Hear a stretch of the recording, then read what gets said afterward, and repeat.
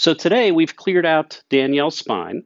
So we have the pre and the post, and we can see how we've cleared out all of those red areas. But however, Danielle has been complaining about upper right hand shoulder problems here. And so we're going to use the soft tissue tip to be able to treat along the scapula and work on that shoulder for her as well. So we can do soft tissue with and extremities with the PulStar. So I'll go to the adjust mode. And instead of using the point in this mode, I'm going to actually change to the myofascial mode. We're going to use about 15 pounds of force. We're going to turn the point off. So now we're in that myofascial mode at 15 pounds. And basically the myofascial mode works depending on how hard I press with the impulse head.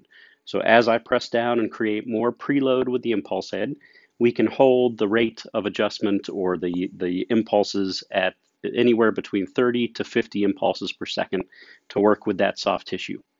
So I'm going to come right into the scapula, and we're just going to work along. And I'm just kind of directing the tip with my left hand so that it stays in place and working along the muscle fibers here.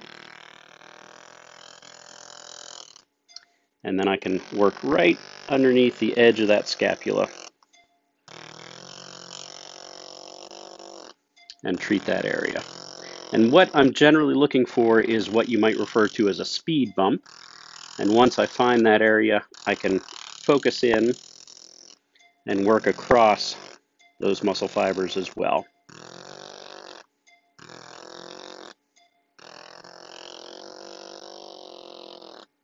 So that's just one example of using the soft tissue tips. This is the Walton multi-purpose tip. It has multiple settings that we can use and different angles, but that's just one example of how we can use the PulStar for soft tissue and extremity work.